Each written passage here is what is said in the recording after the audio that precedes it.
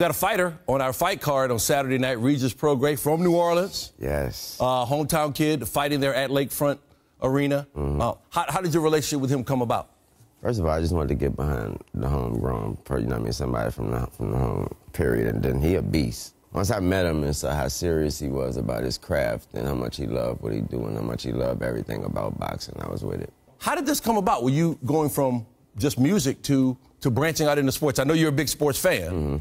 How did this all come about? Plain and simple, just because of that. A huge sports fan, got the chance, financially, thank God, to do some things other than without, just to do other things that I love. And, the first thing I wanted to do was sports.